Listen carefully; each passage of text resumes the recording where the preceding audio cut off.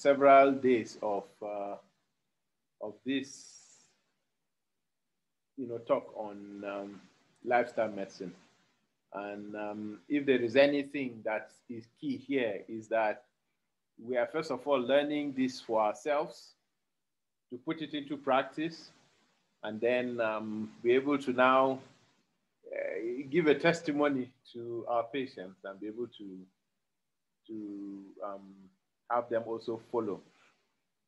So, of course, we started with an overview of what lifestyle medicine was.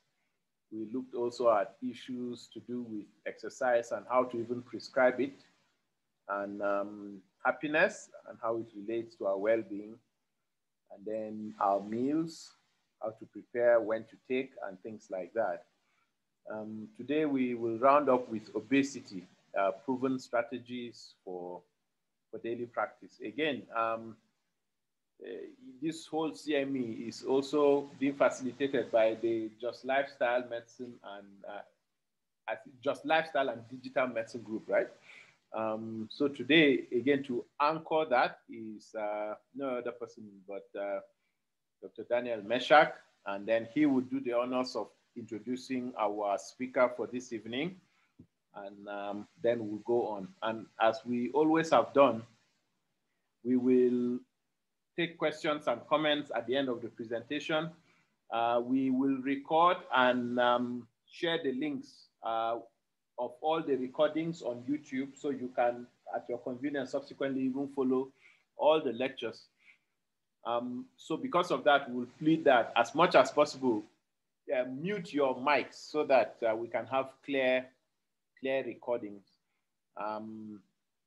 Then I will also still put the link for us to get your emails and other contacts so that we can email your CME certificates to you.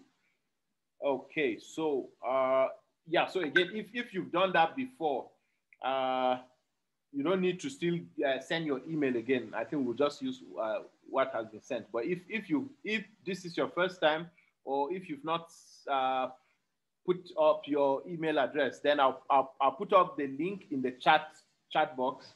Then you will just click to the Google form and just let us have your details. Again, thank God for technology. This meeting for all the days has been such that we've had people from different parts of the country, not just a Plateau State affair. And again, that's the wonders of technology. So without much wasting time, let me just hand over to Dr. Daniel Meshach, and then he will carry on from there. All right, Dr. Meshach, over to you.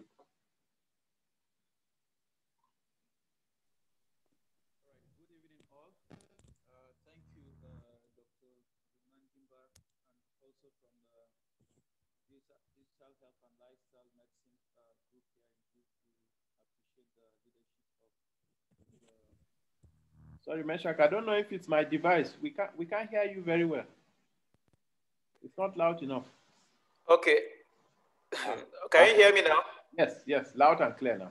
Okay, I said we want to appreciate the leadership of the CMDA Plateau State for this opportunity that is from the Digital and Lifestyle Medicine Group. I want to start by, apologizing on behalf of our head, that's Professor Madaki. He is busy somewhere, but he will join us in the course of the presentation. And then also, the presentation was supposed to come up yesterday, but however, because of challenges we had with technology, we couldn't bring them. So we really appreciate your patience. So without waste of time, we'll just go ahead into today's presentation. And today's presentation is titled Obesity, Proven Strategies for Daily Practice. And it's going to be presented by none other than a consultant family physician and also a member of the Youth Digital Health and Lifestyle Medicine Group, none other than Dr. Ishaya Nandi Tokit. So over to you, Dr. Ishaya. Okay, thank you very much, Dr. Meshach, and thank you so much, CMDA. I also want to appreciate our mentor, Professor Madaki. Can they hear me? Okay, I also want to appreciate our mentor, Professor Madaki, for this opportunity. And I'm still going to apologize for what happened yesterday that we were not able to present. Okay, so without wasting time, we'll continue with our presentation. And we'll be talking about obesity. I'll be looking at the proven strategies for daily practice. So we'll go through this outline, learning objectives, we'll talk about the introduction, briefly define obesity, and look at the burden of obesity. We also want to classify obesity and then talk about the measurements, and then perception and willingness to change, lifestyle approaches to treatments, medical and surgical treatments, obesity stigma, and then I have a little testimony to share, and then we'll conclude. Learning objectives. At the end of this presentation, I would like us to at least appreciate the burden of obesity and then to know the practical lifestyle strategies for treatment. And then we should be able to take home screening strategies, how we'll be able to screen our patients in our daily practice and agree to design their weight management plan. As a way of introduction, obesity is very, very common. This is just a picture of someone who is very, very obese. This is actually exaggerated, but pictures like this are common everywhere. And then when we look at the evolution of man, we can see that this is how the trend has been. And we are hoping that we will not end up this way completely, because almost everybody's, people are getting obese these days. And historically, the early man was a hunter-gatherer. So as a hunter-gatherer, you know, he won't stay in one place. He was active, going from one place to another, trying to hunt. And then the food quantity was meager or small. So obesity is believed to have started when man began agriculture and domesticating animals. So when he started domesticating animals and farming, you know, food became surplus. Man was able to gather food, eat excessively, and then obesity began to be was noticed. But man began to have excess food, and then biblically we can relate when the Israelites were on their journey from Egypt to the Promised Land. You know, when they complained about hunger, lack of food, and then God provided manna, and the manna was not provided as in surplus. God cautioned them. He commanded them to just pick exactly what they would need for themselves. That's to tell us that excessive eating is not actually good, and they were just to gather what would be enough for them and their families only. Those that gathered excess, you know, it got spoiled. And initially, even up to some these days, obesity was initially noticed as was seen as an evidence of wealth, and it was commoner among the elites.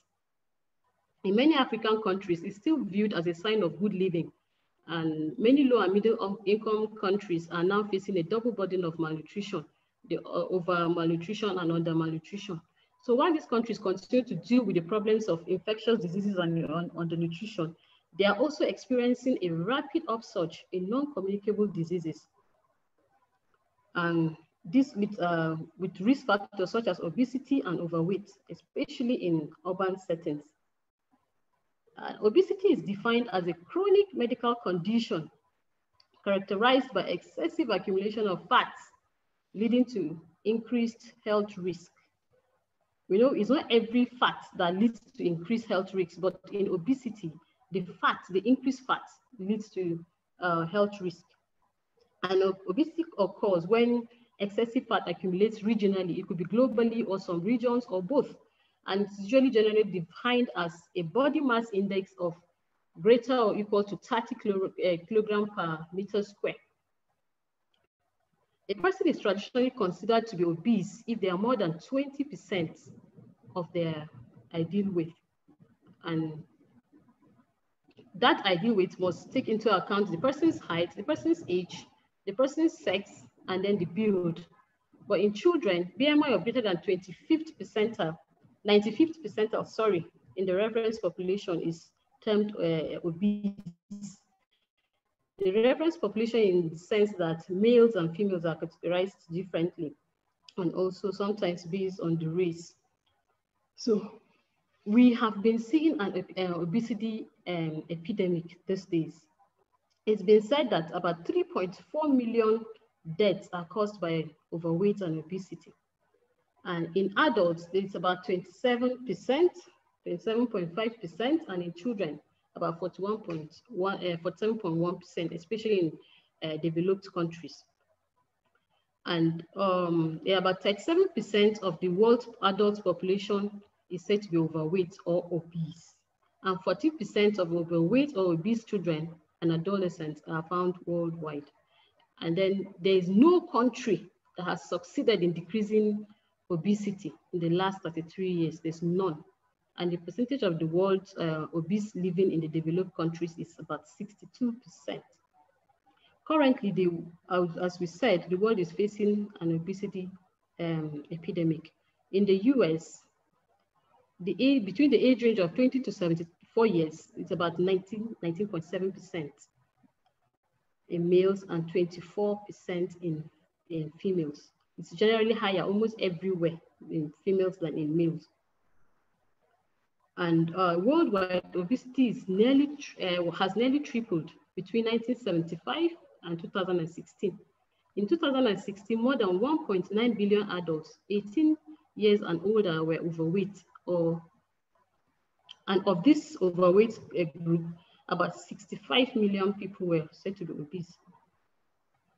39% of adults aged 18 years and above are overweight in 2016, and 13% were obese. Overall, about 13% of the world's adult population, 11% in men and 15% in women. Again, we said women are more prone to obesity. Most of the world's population live in countries where overweight and obesity kills more people than overweight. And we should always remember that obesity is preventable. In Africa, the introduction of processed foods combined with economic growth have caused Africa's obesity rates to soar very, very high and quickly.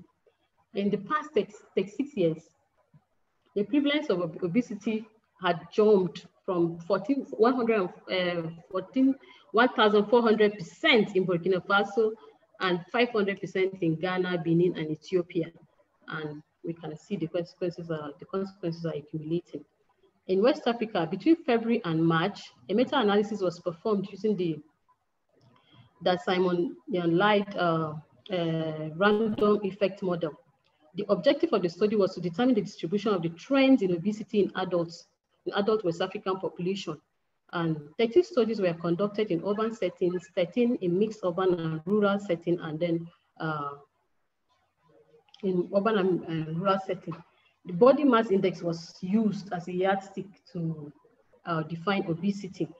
And women were more likely, the prevalence of obesity in West Africa was estimated to be about 10%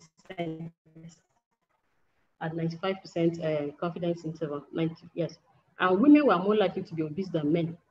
And urban residents were more likely to be obese than rural residents.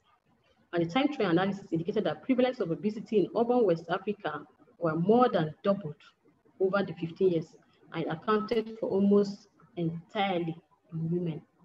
And urban residents and women have particularly high risk of overweight and obesity is rising fast in women. In Nigeria, a systematic review of papers published on the prevalence of obesity among adults in the country was carried out, covering articles published from January 2001 and September 2012. In Nigeria, the prevalence was said to be about 20.3% to 35%. And the prevalence of obesity ranged from 8.1, for overweight and obesity, 8.1 to 22%. So the prevalence of overweight and obesity in Nigeria is also of epidemic proportion. And in Jos Coming Home, a study by Puppet and colleagues in 2005 showed that the prevalence of overweight and obesity was about 21%, 90% in males and 22% in females. And the prevalence, the highest incidence of overweight and obesity was found in the age range of 35 to 44 years. And the prevalence rate of the overweight and obesity in urban adults in Jos appear moderately high as at then. And then a cross-sectional study by Ofakurin and co also showed that there's an increased prevalence of obesity in school children. And it was more in private school children than in public school children. So classification of weight or obesity. For the weight, for us to calculate the patient's or the person's weight status, we have to calculate the body mass index. Usually is the commonest tool used. And a person with a BMI of 18.5 is said to be underweight, 18.5 to 24.9 is said to be normal, and 25 to 29.9 is overweight, and obesity, as we said, is a BMI of 30 and above. So, but in some Southeastern Asian countries, the BMI classification is usually lower. It's lower in most of the Southeast Asian regions. So on the nutrition or underweight is defined as BMI of less than 18.5 and normal 18.5 to 22.9 against our own 24.9. And overweight is defined as BMI of 23 to 25. Our own is 25 to 29.9. And obesity for them is BMI of greater than 25. So there are measurements that we can use to assess the body fatness, not necessarily just the body mass index. So we use one, first of all, is the body mass index. We use the waist circumference. We can use the waist hip ratio, the skin fold thickness using calipers. We can use the body mass, body fat analyzer, and body fat to muscle ratio and others. We can also use the height to waist instead of the height to waist circumference, where, okay, I will explain later. For the BMI, we know that the BMI is calculated in kilograms per square meter, and it has its limitations. It does not differentiate the body types. You know, for someone who is pear-shaped or apple-shaped, or someone that has just muscle mass, not necessarily fat mass or bone mass, BMI cannot differentiate it. And it cannot state the areas of fat deposition, and also it cannot differentiate bone mass, fat mass, and the rest. So yes, it's still widely used because researchers have shown that it corroborates other measurements. The difference between it and most of the other fat measurements, the difference is not much. And BMI is very, very easy to calculate, and then it also makes work easier rather than going for other calculations where you use caliper or other things that are maybe not readily available. So based on the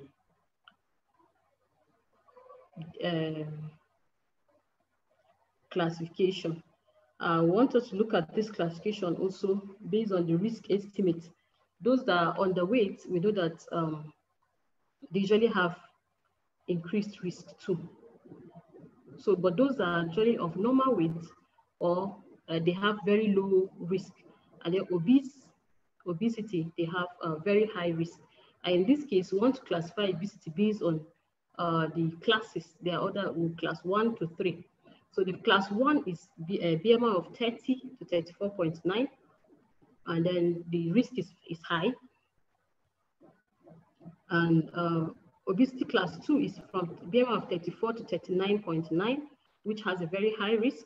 And then BMI of 40 and above is extremely high, or it's also called a morbid obesity, and has a very high, extremely high risk of diseases. So the waist circumference is a measurement done using a simple measuring tape, and it's usually done around the umbilicus, or you can also use just the lowest, at the bottom of the lowest rib. And in men, the measurement should not be greater than 102 centimeters, usually done in centimeters, and in women should not be greater than 88 centimeters. The waist hip ratio can also be done with a simple measuring tape. It's just the ratio between the waist circumference and the hip circumference. So in men, the ratio should not be more than 0.9 0.9, and in female should not be greater than 0.85.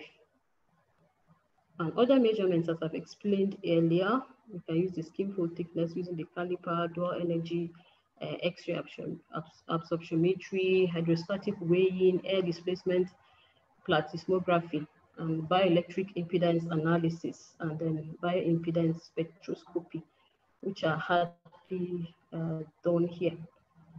So the types of obesity, I thought about the two body shapes, the two body types. You know, some people can maybe pear-shaped, those that have the shape, as in they call it, can be called figure 8, and then the apple shape. And both of them may be overweight, but usually the health risk is usually more on people with the apple shape. And the apple shape is usually commoner in males, those are gather abdominal fats. And then the pear shape is usually seen more in women. So what are the causes of obesity? For us to understand the causes, we'll have to look at the balance between calorie intake and calorie output. So, and there are different causes. Could be genetic, could be environmental, and it could be our behavior. So it's a triangle, and all this could pose risk. So genetic causes, usually they are non-modifiable causes, but our behavior will be able to help us to prevent the risk associated with obesity. And then the environment too can pose a risk to one being obese based on type of diet, things we do around in our environment too. But usually behavior too is a combination of the three: genetics, environment, and then the behavior. So it's an interaction between the genetics and environment.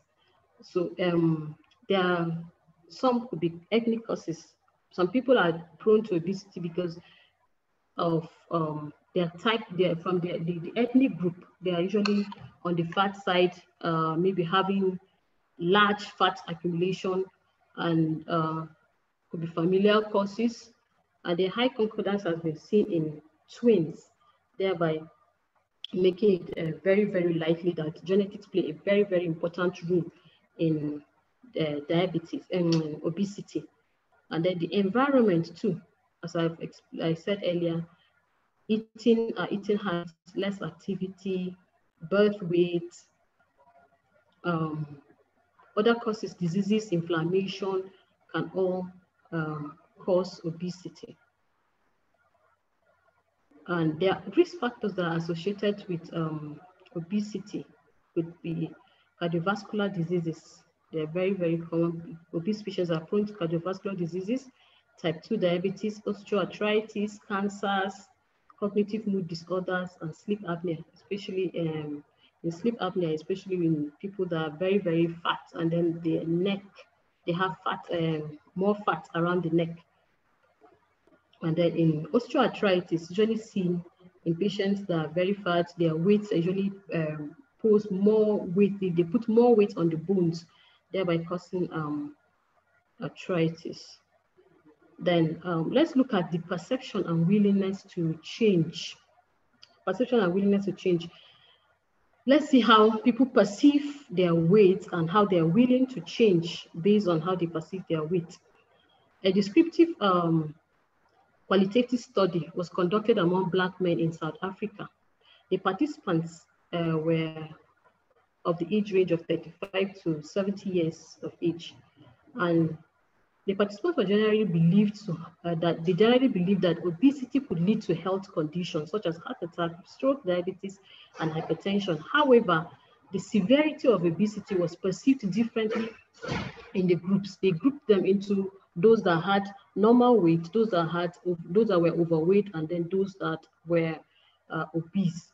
So in the men in all the groups, the normal weight, overweight, and the obese group, they believed that they perceived obesity to be serious and a threat to their health, whereas overweight women did not believe so. And the obese participants had experienced chronic disease conditions. Those that had experienced chronic disease conditions indicated perception of risk of obesity and cardiovascular diseases. But an obese patient, the obese participants, particularly men, they expressed willingness to lose weight compared to the men and the women who were overweight. So they believe that overweight is normal and not a disease, or subjective norms and inaccessibility to physical activity facilities negatively influenced the participants' readiness to lose weight.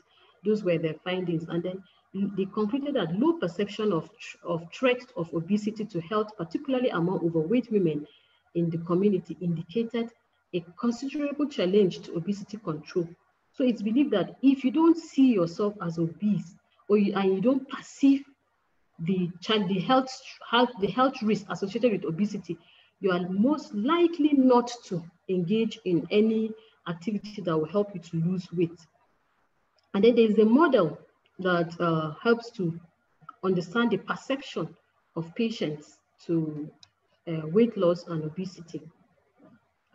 The patient's previous behavior the model is called the prototype willingness model, or the PWM model. The person's previous behavior can affect the person's attitude and the person's subjective norm, and also the prototype.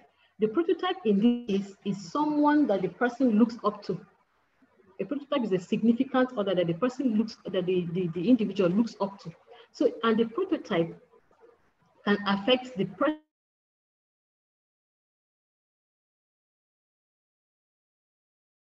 behavior, the behavior of the patient, and willingness to change. So if the prototype is someone that I look up to, assuming I'm the patient, and I look up to someone who is fat, and the person that I'm looking up to, or my role model, is not willing to lose weight, I may not be willing to lose weight too. And then if the norms, the subjective norms, especially in African, let's say in our African setting, we believe that it used to be a belief, I believe it's changing now, that obesity is a sign of wealth. So if I'm fat or I'm obese, I may not be able to look at it as something bad. I won't have any threat. I won't feel any threat to the risk of associated with obesity. So I'm most likely may not be willing to change my behavior. And my behavior may be to add weight instead of losing weight. And then the attitude that I perceive, if I feel that obesity is, if I feel vulnerable, that I may be at risk of some diseases, I'm likely to change my behavior. So the behavior intention or expectation can be affected by my subjective norm, and also my behavior towards and willingness to change can also be affected by my subjective norm. Same likewise with my attitude and also the prototype. And then both my behavior and willingness to change and also my behavior and expectation will affect my health behavior. This is just to explain the prototype willingness model, which states that the behavior influences attitudes, perceived vulnerability, and norms that affect the behavior intentions and then the health behavior in general. And this model also holds that the prototype influences previous behavior, and in turn affect the willingness for health behavior. And as I've explained earlier, the prototype in this model refers to the risk image. That's the personality or the significant person whose behavior can be adopted by some people as ideal. So it's like a role model to those people. So there's the body image rating. Is another way of assessing how a patient perceives her weight or his weight. So there are different body shapes for both males and females. So it's used, you can ask a patient to touch or to select which body type the patient believes or perceives has. You can see a very fat woman that may even pick this, maybe number 5, patient is number 14, but may decide to pick number 5 as what she perceives is her body type. So if the patient perceives herself as very slim, the likelihood that the patient is going to lose weight is very, very small. But if the patient perceives herself as very fat, and then she's working towards losing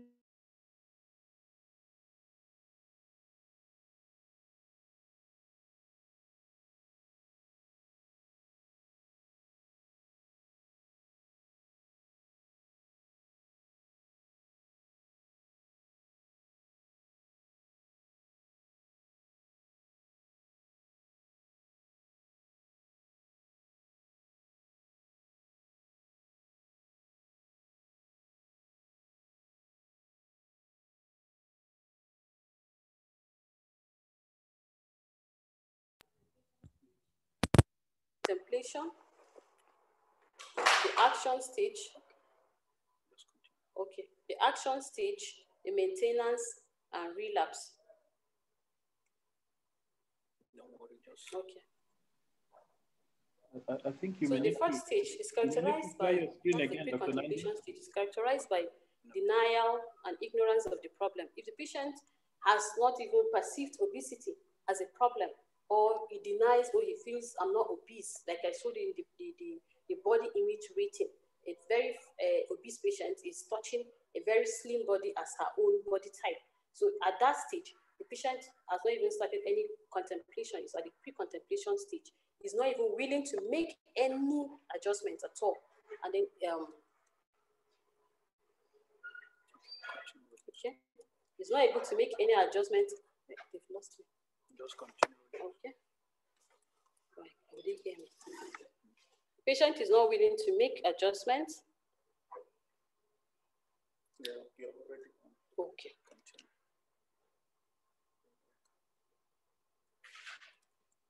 So he's not willing to make any adjustments at all.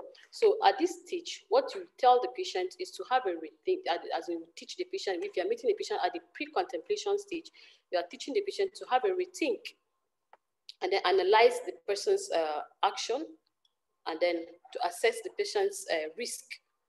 And at the contemplation stage, it's characterized by ambivalence and conflicted emotions. The patient already understands, yes, I have this problem. Obesity is a problem, but has not even made any decision to start something. He's confused, or he's trying to do something. Yes, he's trying to make it work out, but has not been able to make an attempt at all. So the strategy at this stage is to weigh the pros and cons of the patient of your behavior.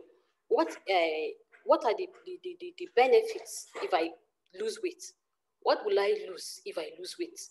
And then you confirm the patient's readiness and ability to change, and then you identify barriers to change.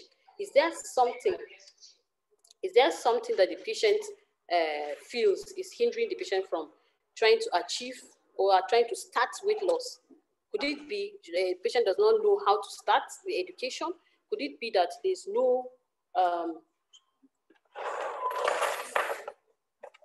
nothing provided for the patient to start? So at this stage, that's what we teach the patient. Then at the preparation stage, that's the third stage, the patient is experimenting with small changes. Patient has already understood, I'm obese, I'm willing to change. So how do I do it? The patient maybe starts maybe dieting or exercise, but maybe small. We'll start small and stop, start small and stop. And then the patient is also collecting information, maybe reading about the possibility of losing weight and how to do it. So when you're meeting a patient at this stage, you write down the patient, you make the patient to write down his goals. What are his goals? What does the patient want to achieve? And then you prepare a plan of action for the patient, and you make a list of motivating statements for the patient. And then at the fourth stage, the action stage. So at this stage is characterized by direct actions towards a goal. The patient has already believed he has obesity. He has made up his mind, I want to lose weight, and is making up actions that will be able to help lose weight. So at this stage, you help the patient to reward his successes. The patient is working, and if, let's say, using a pedometer, and is achieving his target step count, you reward the patient's successes. You give yourself a treat, and then you seek out social support too at this stage. And then stage 5, which is the maintenance stage. At this stage is the best stage. The patient has already taken action and is trying to maintain, is consistent with whatever is doing, whatever strategy is taking to lose weight. And then you avoid the temptation of losing weight. Avoid the temptation of, I'll call it relapsing, or I will say not continuing or not being consistent. So the strategy is to develop a coping strategy for temptation.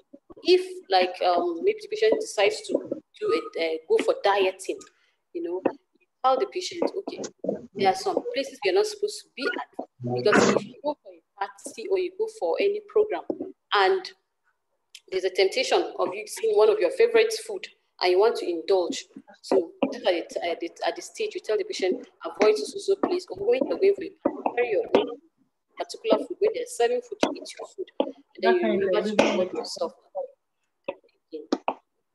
Then the sixth stage is the stage everybody dreads, is the relapse stage. At this stage, it's characterized by disappointment and frustration and feelings of failure. The patient may feel, I'm a failure. Doctor, I've done this. There's nothing I've not done to lose weight. I have walked, I have jogged, I have done dieting, I've done everything, but I am not losing weight.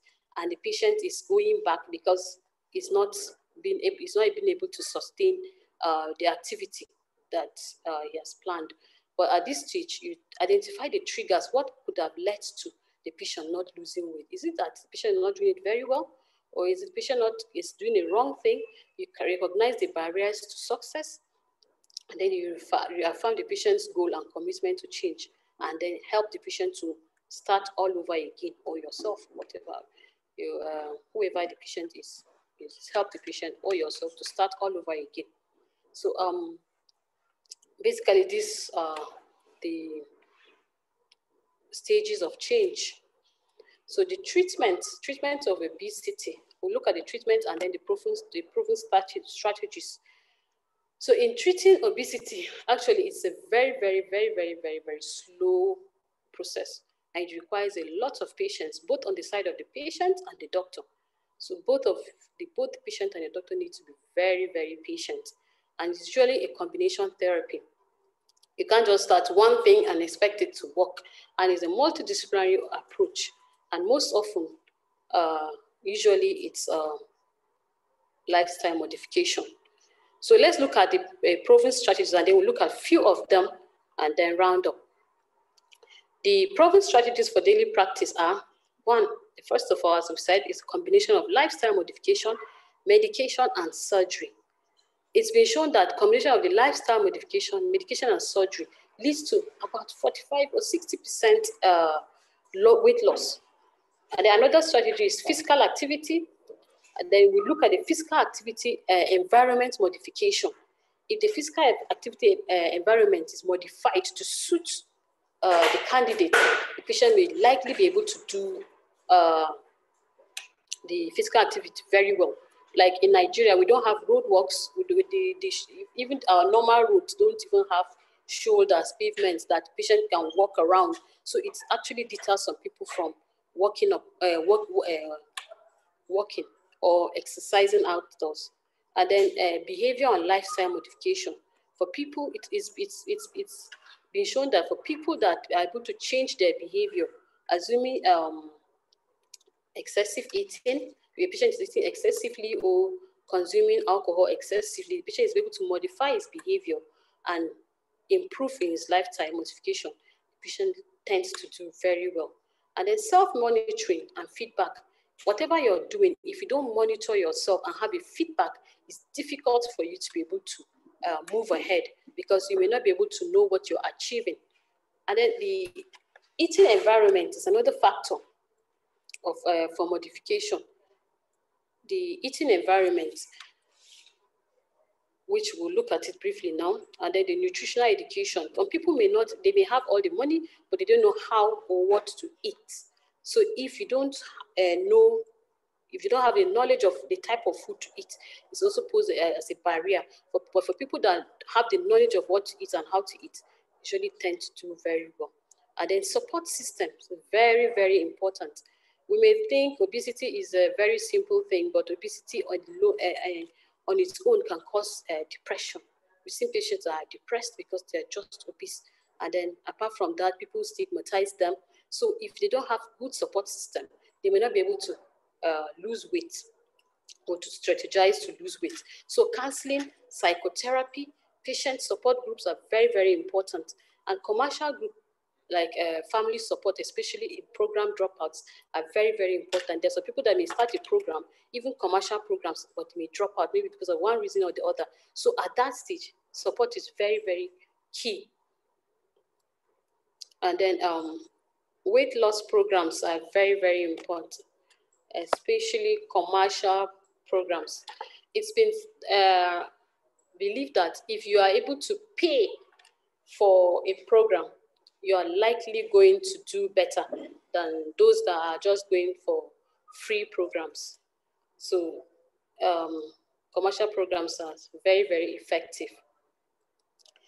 Then we'll look at these key treatment modalities. We've talked about increased physical activity, dietary modification.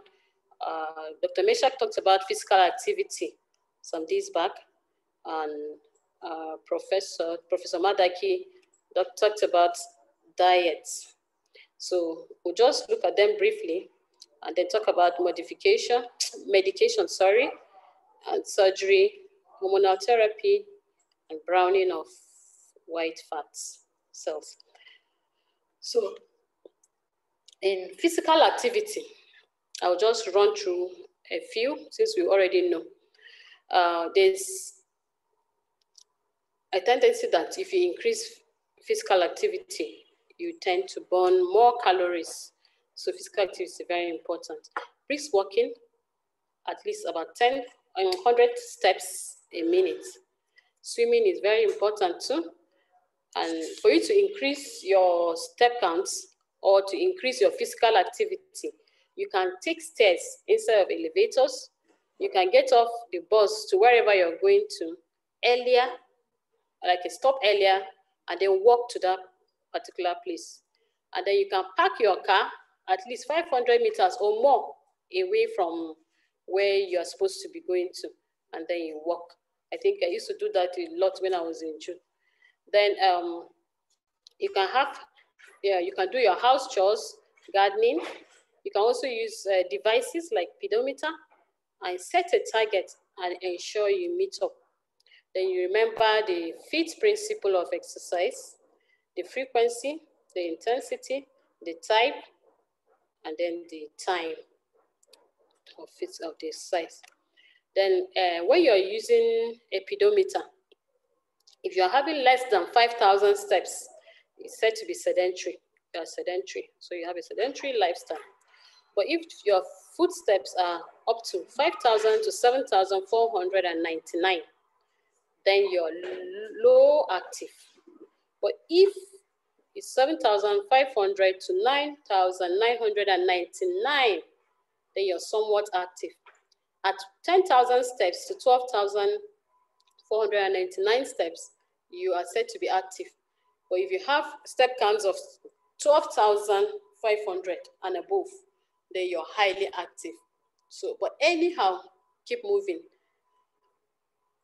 Then the dietary modifications, we have to look at the portion control, high fiber diets, nuts. I don't want to repeat them because it's been taught already. Then you have to increase your water intake, eat slowly, take at least 5 servings of fruits, take all heavy meals, preferably before 3 p.m. because it will be difficult for you to digest when you're asleep. And then you take low salt and avoid refined sugar in all forms. And then you try and prepare meals at home and you can carry to work. And you learn to estimate or measure portions or sizes in restaurants. Some people feel, I'm paying for this food, so if I'm not going to finish this food, it's like I've wasted my money. So they may want to eat everything. No, that's very wrong. So you have to estimate. You can even ask for a little portion in a restaurant. Then you learn to recognize fat content of most of them, or all the menus that you're going to get. And then eliminate smoking, reduce alcohol consumption, and then you substitute low caloric for high caloric foods. And then you modify the route to work. If you have a very favorite food shop or a restaurant that you really like, and then their food is not really lifestyle oriented, then you have to be careful. You can even take another route instead of taking that route to the your workplace. So the medical treatment, and in medical treatment, it's usually not done alone. It must be in combination with lifestyle modification. And it's not for every obese patient. and is indicated in patients with BMI of 30 or more, or BMI of 27 or more, and with those that have health problems like comorbidities, high blood pressure, type 2 diabetes, hypercholesterolemia, all those, they are indicated, they can have medical treatment. So when lifestyle modification are not achieving much, and then the patient is not willing to continue, you can add and then keep counseling the patient to be able to increase the lifestyle modification. And then you consider the likely benefits of weight loss. If I'm going to use this medication, will it have any effect on the patient? Will the patient be able to lose weight? And can I make the patient to increase weight loss even after use of this medication? And then you can now start. So you also consider the possible side effects of the drugs, and then the comorbidities and the other medication that the patient is taking. And then you have to get a family history and medical history of the patient, and also consider the drug. I can't just pick a patient and say, oh, because you're not doing well with lifestyle medication, you have agreed, and then I want to start you on this drug, and then I'll just go, not knowing if the patient can afford it or not. So the medications, the commonest ones around are Orlistat, and it's really used in adults and can be used in children greater than 12 years of age. And it acts by preventing fat absorption. And the commonest side effects are diarrhea, gas, oily stools, abdominal pain. It's really serious abdominal cramps. So the patient needs to know. And then locazepine was withdrawn in this year, in February this year. And it acts on the serotonin receptors and it reduces appetite. So it was linked to increased occurrences of cancers. That was why it was withdrawn from the market. The side effects are constipation, cough, dizziness, dry mouth, and the rest. And phentermine topiramate is a combination. Phentermine on its own reduces appetite, and then topiramate increases satiety. The side effects are commonly constipation, dizziness, dry mouth. And then naltrexone and bupropion, they are also a combination drug. So naltrexone, which is used to treat alcohol and drug dependence, and bupropion is used to treat depression, and also in patients trying to quit smoking. Both of them reduce hunger, and then the side effects are constipation, diarrhea, dizziness, dry mouth, headaches, increased blood pressure. Yeah. So we're going to look at the surgery. And in surgery, again, I have to emphasize it has to be in combination with lifestyle modification. And candidates must be willing to make associate lifestyle changes. The lifestyle measures must be instituted first. You have to start a lifestyle modification, and maybe you're not achieving, and then the patient has other morbid conditions, and then you want to walk fast. So that's when you now go for surgery. And then those that have BMI of greater than 40, or those that have BMI greater than 35 with serious comorbid conditions. So they have two types. Usually the gastric sleeve or gastric band, which is also known as the restrictive surgery, or the gastric bypass. The gastric band, usually the advantages are it can be adjusted and reversed. And then it does not interfere with the normal gastric digestion, and it's done laparoscopically, and then it's easier to perform and safer than gastric bypass. So looking at it, we can see just the stomach is there's a band that is attached to the stomach to like reduce the size of the stomach, thereby helping the patient to eat small amount of food at a time. And usually after surgery, the patient is supposed to take small quantities of food. If the patient eats so much, it may tend to vomit. So the restrictive surgeries, the disadvantages are that it usually results in less weight loss compared to the gastric bypass. And patients generally lose weight, about half of their excess body weight in the first year after restrictive surgery. And only 20% keep the weight loss after 10 years. So the gastric bypass is a malabsorptive surgery. It reduces the amount of calories and nutrients absorbed, and the patient loses weight quickly. The weight loss can be maintained for about 10 years or more, and it's more difficult to perform, but results in long-term nutritional deficiency. It can result in long-term nutritional deficiency, like calcium, iron deficiency, and it has an increased likelihood of hernias. So in in gastric bypass, you can bypass a part of the intestine, thereby restricting absorption of food.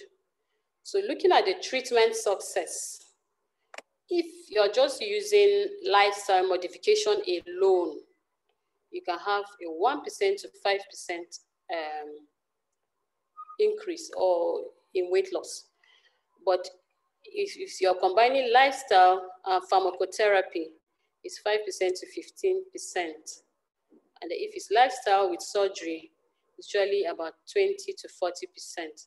But all these medical and surgical modes of treatment have their own side effects. They have their own problems. But if one can sustain the lifestyle modification alone, you achieve better. Then the hormonal therapy is a future consideration. A study published in 2014 attributed the success of bariatric surgeries to impact it has on hormones. And harnessing the hormones could lead to a successful non-surgical therapy. The hormones are presently not available. Then browning on fat cells. We know that mammals, humans and mammals, they have two types of fat cells, the brown cells and then the white fat cells. And the brown cells are usually type of fat cells that burn calories and produce heat, while the fat cells store calories. So it's been projected that if we can have the brown cells, the white cells to behave like the brown cells, then there's a likelihood that we will not be able to store more fats, so obesity will be reduced or prevented. So I would like us to look at obesity stigma. Well, it may not be a problem here in this environment, but in developed countries, it's a very big problem. And in some urban areas, even in underdeveloped worlds, we still have obesity stigma. Obesity stigma and discrimination towards obese patients are pervasive and pose numerous consequences for their psychological and physical health. And despite decades of science documenting weight stigma, its public health implications are widely ignored. So these obese patients are usually blamed for their weight loss, for their weight, and with common perceptions that when you tell somebody that she's fat or you blame her, it may push the patient to like go and change her behavior. No, but it's not true. So these patients may feel very bad. Some may be depressed instead. So thereby pushing them back to obesity.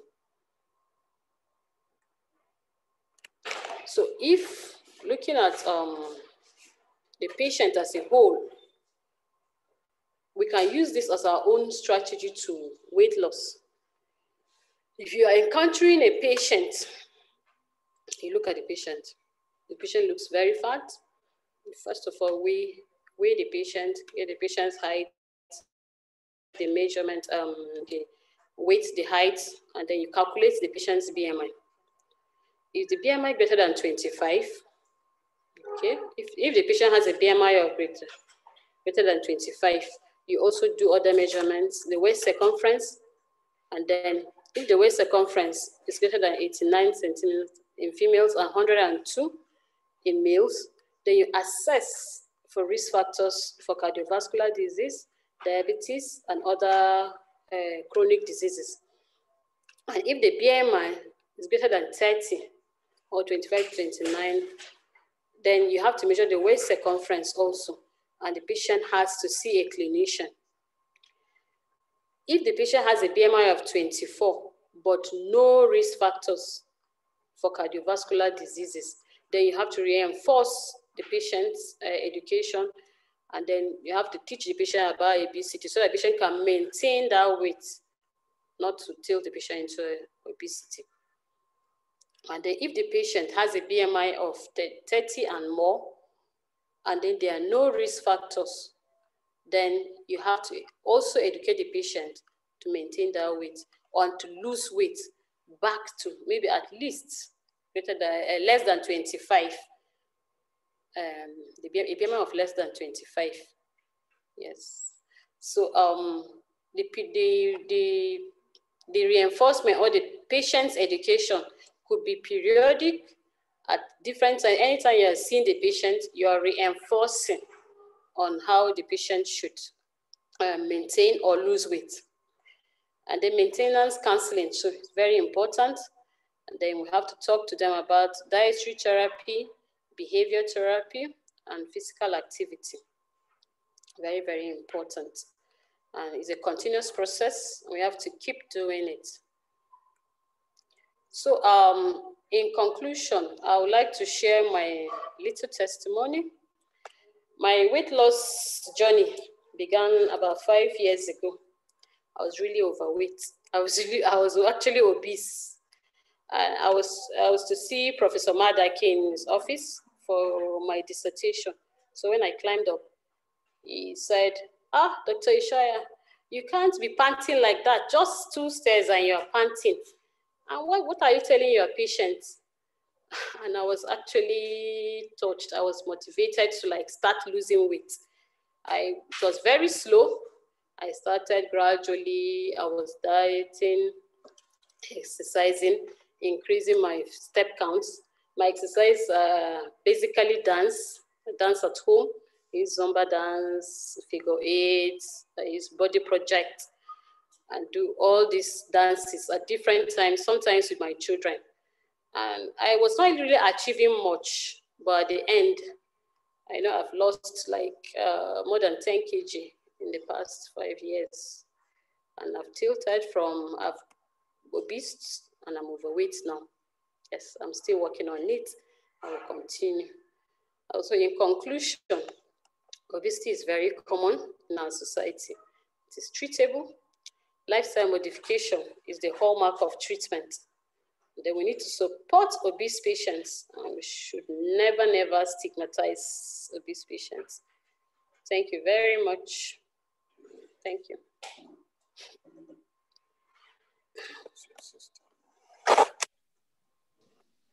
Okay, thank you. Thank you so much, Dr. Nandi Ishaya, for this wonderful presentation on obesity and capping it beautifully with the personal journey.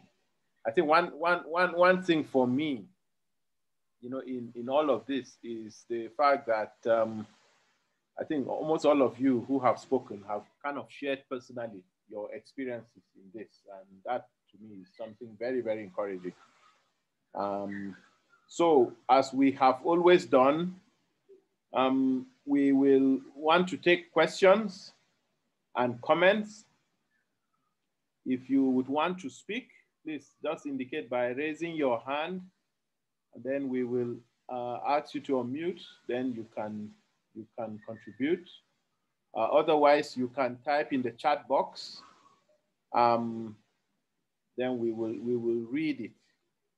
I want to say, since this is our last this CME, if there is still even any area in the previous lectures that you want further clarification, I don't know, but I am guessing I should have the permission of Prof. Madaki, Dr. Meshak, and Dr. Lamu and all that to allow, if others still want further clarification in any previous lectures, we can ask too here, since after now this will end it for us. So I don't know, does anybody want to ask a question? I'm not seeing any hand yet. Okay, so so there's a question here.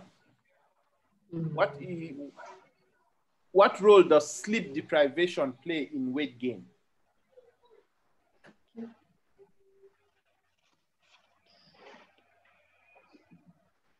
Should I answer now? Okay, yeah, I think if you can answer this one, then we will, there are 2 hands up. I want you to answer this one, then we can now take the hands that are up. Okay. Sleep on its own is very, very important, and it also helps to prevent obesity or weight gain. If you don't sleep very well, stress hormones are usually released, and then those stress hormones can trigger weight gain. And then another thing that can happen when you don't sleep is that you may likely be doing something, either snacking or eating or doing something during the night. So it's possible that you may be eating junks at night, also predisposing you to weight gain, basically. Yes. Okay. Okay. Okay. Dr. Meshak wants to add something. Can I add? Okay, yes, Meshak, go ahead. Yeah, and then also in addition, there is also the hormone ghrelin and leptin.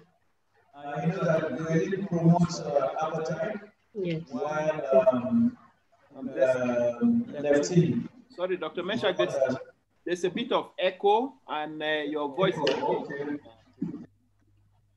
Okay. All right. What about now? Aha, better. It's better. Okay. So usually when we don't sleep, actually the level of ghrelin that is supposed to be low during sleep goes up, while that of leptin that is supposed to be high, which inhibits appetite, goes up. And so you find out that when we don't sleep, there's a tendency that we become more hungry, and so we want to eat more food. Yeah. So that's just the addition. Okay. So lack of sleep will lead to more weight. All right, thank you. So let me allow Dr. Safia Yahaya Kongoela to ask her question. I know there's a comment she made on the chat, but you can talk now, ma'am. Thank you very much, Dr. Meshak and Dr. Toki, for your lovely presentation. I really enjoyed this. Is this lifestyle approach. We're in this thing together. To the management of obesity, and I found very interesting and touching the part when you talked about your personal journey. I don't know. I would have loved if to as the icing on the cake, if you had actually put your before and after pictures to motivate us. I don't know if you could. That would be a lovely plus. So that's, yeah. I don't know. At least maybe in another, if you have to present it anywhere, or if you have it available for us people, it really helps to motivate. That's just really what I want to do. It's a lovely presentation, so I really don't have any question. It's just this part that comment on. I really loved it. Thank you. Which I had seen at the earlier ones, but I just came across this one and I just logged in. I was surprised when you said that Dr. Meshak took physical activity yesterday and somebody else took something the other day. I would have loved to sleep. Okay, thank you very much. Yes, I'm very sorry. I actually wanted to put the pictures, but I felt it was it wasn't like my own, it wasn't about me. So I didn't put them. So I'm really sorry, but Dr. Meshach is here with me. He hasn't seen me for some time. I'm sure he can testify that I've really lost weight. Yes, that's part of what we're saying. You know, it's not. But now, for you to add your personal journey, okay, at that point you are personalizing it, and it brings it home to us more, and it will even be better. So really, it's not about you, but you are now using yourself as a, which is very, very commendable. So you might as well have just it and then just, you know, before and after picture. Anything about weight loss journey, you know, before and after is very important. You understand? Even I would love to see you. Okay, it's my video now. All right. Maybe okay. So let us appreciate the beautiful. My neck. Oh yeah, fine. It's clear that this is someone. I see my neck. All right, so thank you for that comment, man. Yeah, lovely, great. Yeah, that is evidence. Okay. In lifestyle medicine, if there is no evidence, it is not lifestyle medicine. It's true. It's true. It's true. It's true. It's true. Correct. Lifestyle medicine, we know it now. No evidence, no lifestyle medicine. Correct. It's true. It's true. It's true. So thank you. Thank you so much. Beautiful comments. Thank you. And thank you. So Dr. John Collins, if you can ask your question or make your comment, sir. All right, thank you very much, Prof. and your team. Thank you for the presentation.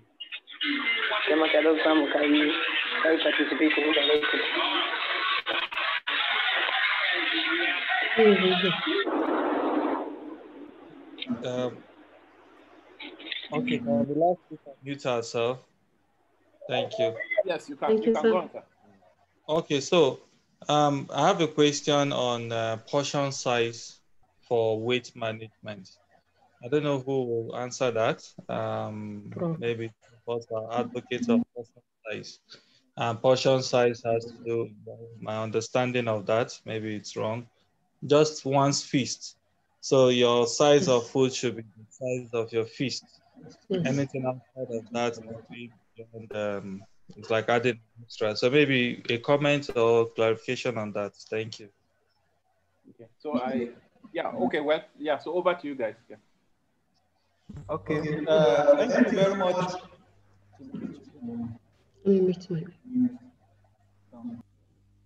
Okay. Yeah. Yesterday, Prof talked about the portion size in his presentation. And subjectively, what we can use is just the fist of our hands. If you turn your hand into a fist, that's at least the approximate size of your stomach. And so that's what you're expected to take. Don't take food until you can feel it almost coming out to your mouth. That's not the essence. You know, it's just to feel until you're just satisfied, and then you just leave it there. So when you turn your hands into a fist, that's what is recommended. And so, and most times we advise people also to reduce portion size as a way of watching weight or trying to lose weight. So I think that's what I can say. I don't know if any member of the team has. Maybe right. That's Dr. Meshach. Hello. So when you say feast, because I know that sometimes when we try to do diabetic education or education for diabetics, you're looking at, now if you say portion size is my feast, that should include the vegetables, or would this be the carbs? Maybe some further clarification, maybe for those, if Prof or someone else wants to talk about it. So if I'm doing portion size, this portion size should include my meat, because it's one thing, yes, I can have a little, just maybe a fist size of a bar or rice, and then I have other things that fill up that plate. End of the day, the carbs I get from these other things kind of nullifies the portion size. That's what I'm looking at. So we're looking at portion size in terms of all, including the vegetables and the meat or the fish or any other thing that comes from it.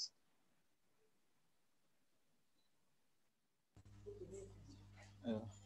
Okay, so in terms of that, usually for most of our food, you find out that you have maybe swallow and then the soup. So most times it's a swallow that you are looking at. But when you are having maybe with maybe rice, uh, I think we want you to take as much vegetable as possible. And so we wouldn't be restricting you much. But I'm sure that even with vegetable, you can't just eat plenty of it, like that. So I actually don't have the answer now. I don't know which one is the correct answer when you are taking something like rice with vegetable, but however, I think we can look for that. And also if Professor Madaiki is online, probably he can help us with that. It was on So for let me quickly say something before. Okay. Can I quickly say something before Prof speaks? I don't know if he's around. Okay. And then when you look at the plates, sometimes we advise the patient to like their normal plates, the normal quantity that fills them up should be divided into three. One third of the portion should be only the normal food or the whatever will fill them up or the food they are going to consume. Then the remaining 2/3 should be vegetables and fruits so that they can have a feeling, a feeling sensation that they are full. So it sounds to reduce the portion or the quantity that the patient is consuming of the carbs and other things. The meat, the food should be the 1/3, and then the 2/3 should be vegetables and fruits. Thank you. Yeah, thank you. Let me also bring in something. Maybe some weeks ago, I was looking at a document of food on food and nutrition for Nigeria, and we had this portion where the calories that were estimated for local Nigerian food. And I know I posted it and some shouted, somebody wants to eat rice. Another person wants to eat jollof rice. The calories in jollof rice are more than calories that you find in other food. And then we are lovers of jollof rice. So invariably attempt to, at weight loss, and loving jollof rice seems to be contradictory. I don't know if you've come across that. I guess maybe the oil and all of the other things are maybe added.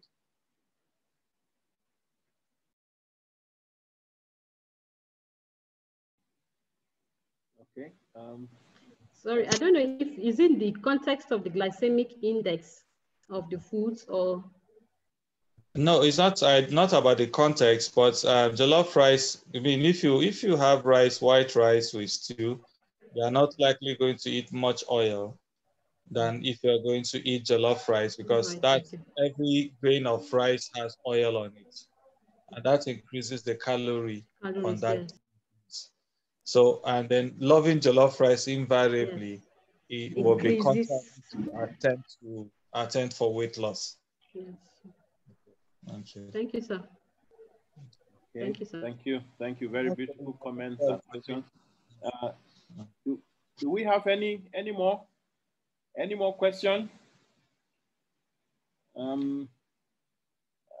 Okay. Well, I know you mentioned this obesity stigma and something that you said isn't too common around here. But I know as children, you find out that when you are playing football, it's usually the fat kid that is made the goalkeeper.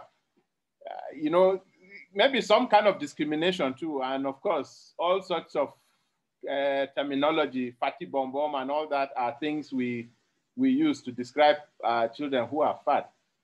In medical school, we became famous in a very mischievous way. We used to cartoon our mates.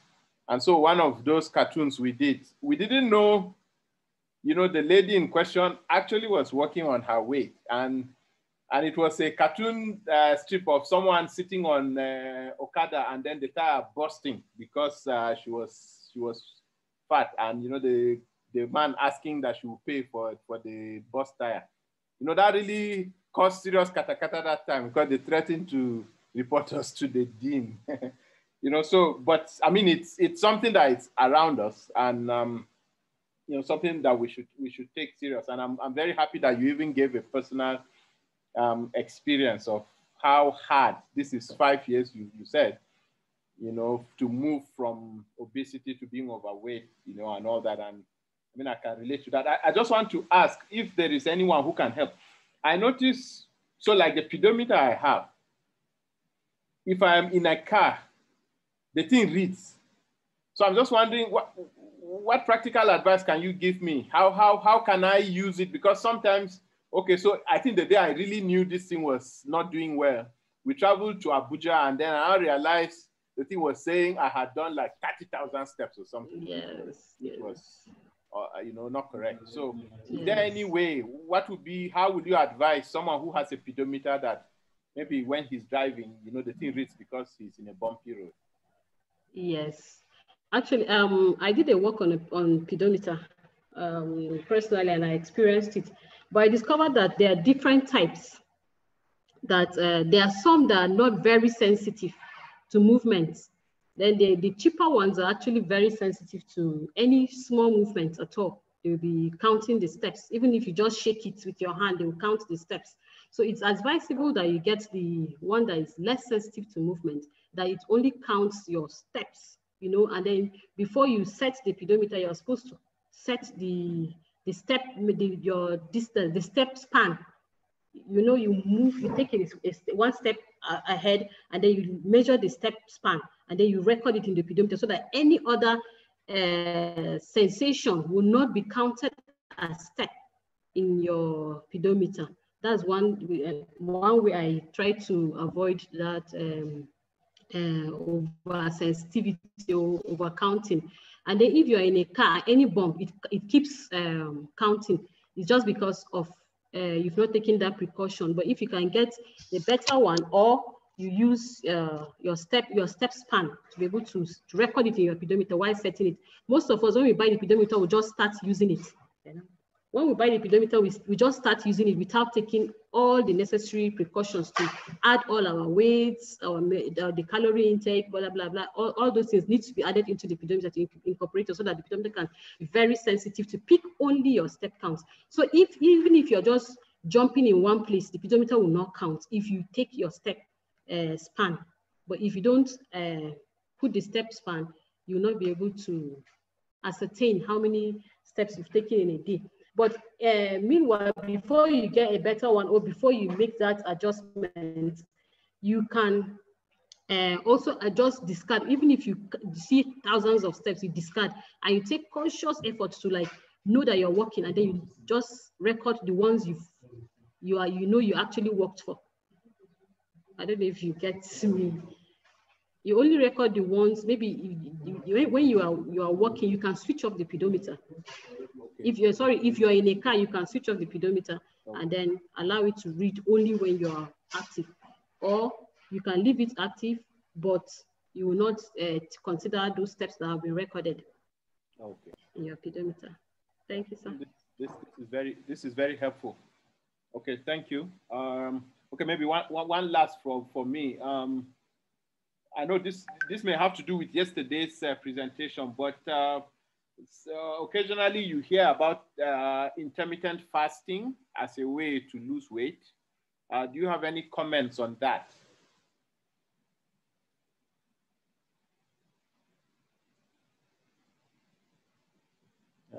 I think you are muted.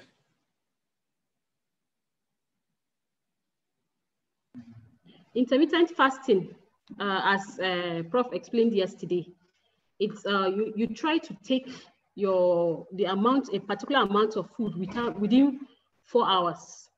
So some people can overconsume, some people may take small and all that, but they take it within 4 hours, and then the remaining 20 hours, or some people take between 4 to 8 hours, some 4 to 6 hours. Then the remaining 20 or 14 to 20 hours, you're fasting. Yes, 4 to 8 hours, and the remaining 16 hours, or 8 hours you're consuming something. Then the remaining 16 hours you're not eating anything. But in that case, it helps you, and most times in the daytime, that you do intermittent fasting. So some people say between 2 p.m. and maybe 8 p.m. or between 12 p.m. and 6 p.m. you eat something. Then then from 6 p.m. till the following morning to 12 p.m., 12 noon, you're hungry. So in that case, you walk around, you burn the calories. You know, you tend to eat just little, because when you're already very hungry, you may not be able to eat so much. So you eat little and then you burn the calories, and then you have little calories stored, and then your body begins to burn the fats that has been stored in your body, and then weight loss begins. So, but it's very difficult. I tried it. I know I didn't succeed at some points. So I had to go back to my normal meals, but small portions, and like that. But yes, sir. Okay, probably mute. Okay, sorry, let me just add that basically what is needed also is that you try to adjust according to your own peculiarity as an individual. You individualize what you want. But for most people, it's usually the 16-8 model. That is, you fast for 16 hours and then you eat food for 8 hours. And I was looking at a plan, you know, like when you wake up probably in the morning, maybe you don't eat anything, or if you must eat something in the morning, you just take maybe like Lipton without sugar or water, and then by 12 o'clock you now eat. Around 12 or 11 you eat, and then in the next 8 hours you can eat food within that period, and then afterwards by 8 p.m. or so you stop eating till the next day. So in that way, you know, you divide it into 8 hours of eating and then 16 hours of fasting, you know, and it has been shown that that is good. It helps you, it helps even your mental ability, it improves your blood glucose control and the rest. Okay, is it? Are you listening to me? Okay. Okay. So that's just the addition I have.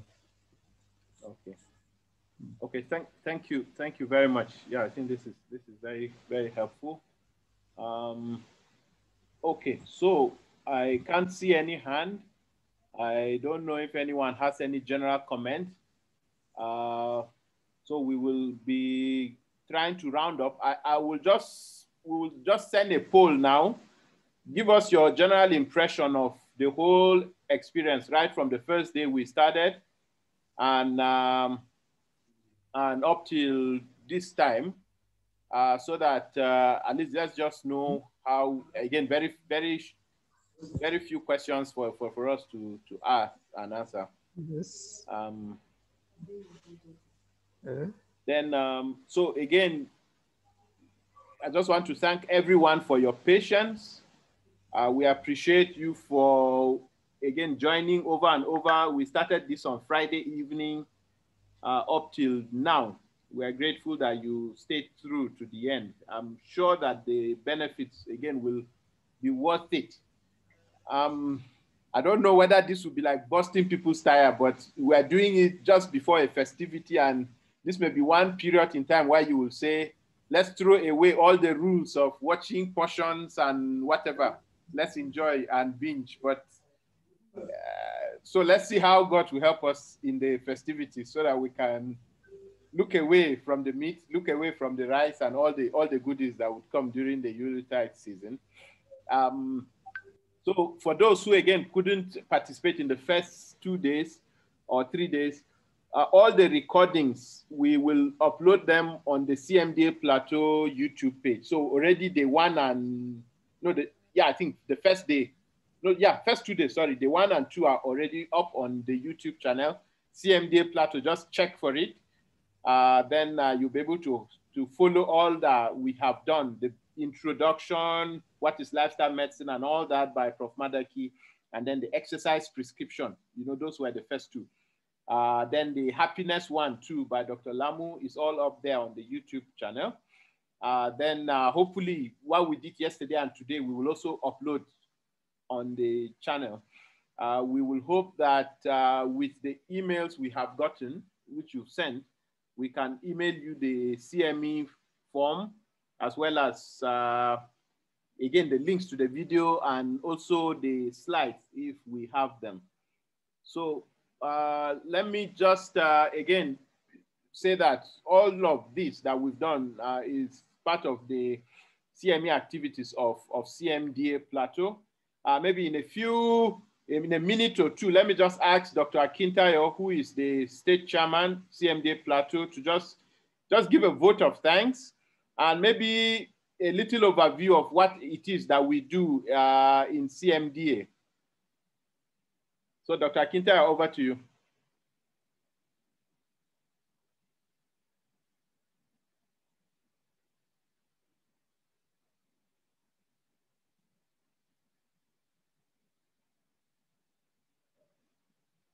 Hello, Dr. Akintayo. Hello.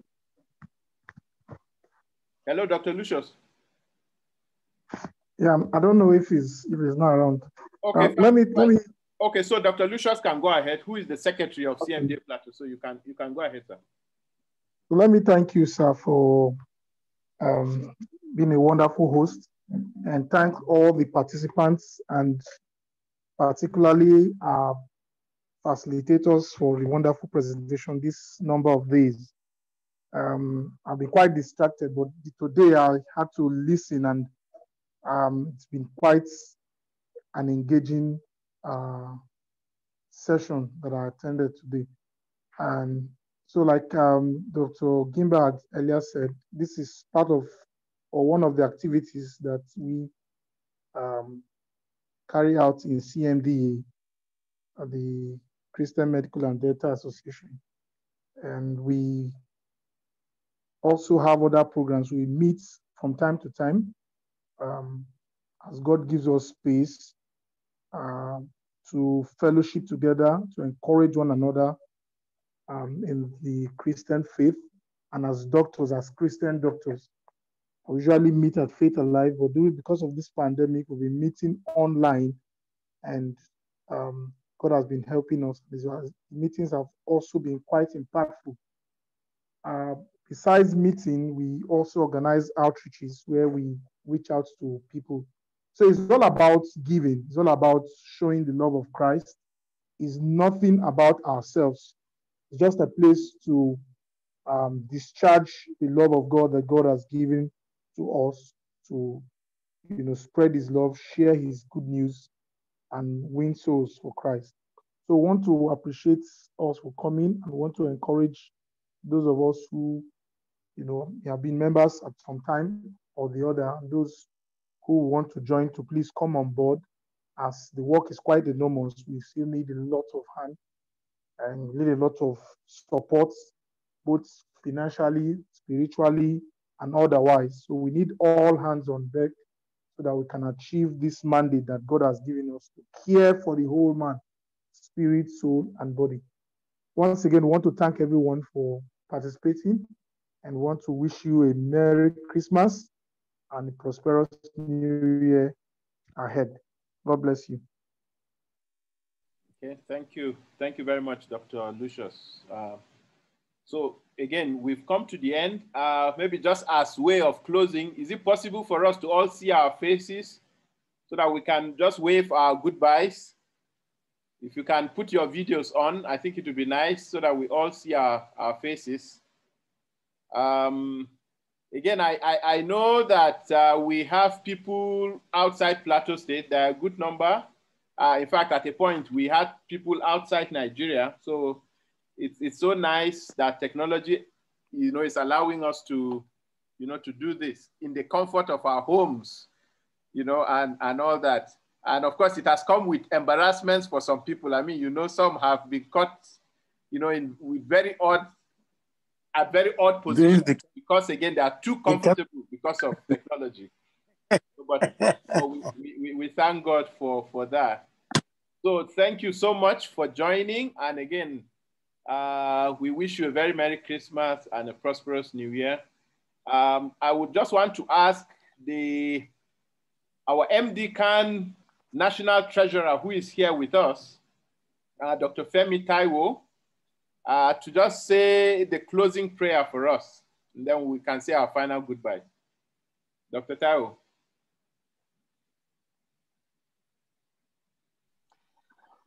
Shall we pray? Heavenly Father, Lord, we thank you for all that you help us to achieve in this period. We thank you for unveiling to us how we've not. We thank you for unveiling to us how we should live our life. And we pray that all that we've learned, we'll be able to put it to good use in Jesus' name. Lord, as a family, we pray that you would help us, that we will grow in strength, we will grow in might, and we will move from one level of glory to another. We pray that by the time we are meeting to discuss another topic, we will have, the strength and even the mind to do much more. Thank you, Almighty Father, for in Jesus' most precious name we have prayed. Amen. Amen. So thank you again, and we wish you well. So meeting is over. Thank you very much. Dr. Gimba, check your weight. So check your weight today. When I come back, you tell me your weight. All right, I'll hold you to that. I'll check my weight, and I know say you too, you there inside that realm of obesity. No, I've been It's me that should check my weight. I have discovered a protocol that's working for me. I lost like 3 kg. Oh, great. In like how many weeks? After I gained it so fast, so I had to lose it back. It's not easy. Well done. It's not easy losing 3 kg. Honestly, no, you see me in the lounge now. You see how we see courage, he's laughing. I told him that I'm telling him my success story. So next time, Courage, you will give us your success story. I've been telling Courage my success. I've been encouraging him to come on board. Okay. It's a mixture of intermittent. If you must know, it's a mixture of intermittent fasting, and like I think what Meshach said, just take tea like that in the morning and just eat sometime around 12 or thereabouts. Yeah, just reduce your portion, basically. Some people have even advocated alternate days for the intermittent fasting. Something like that. Normal days, then alternate days, you do the intermittent fasting. The key, what I've discovered is the key. Look for something that you can do on a long stretch. Yes. This emergency one will not work. Yes. Very true. But this Christmas, be careful. Bye-bye. You are fasting. No, the bridegroom is with us this Christmas. So, you know what the scripture says. No fasting when the bridegroom is around. Okay. So enjoy yourselves, everyone, and thank you so much. Right. That's been a very Merry Christmas. Eventful. Merry Christmas. Bye-bye. Thank you. Bye-bye. Dr. Sophia, I can see you. Bye-bye. Sorry, Dr. Sophia, where are you from, ma? He's in Abuja. Abuja, okay. Yes. Okay. All right, that's good. Yeah, she's a strong enemy person. Oh yeah. Okay. The name is kind of familiar. And M1 too. Oh yeah. Okay. So great to have you. Thank you. Okay. All right. Bye-bye. So we will end the recording and end the meeting.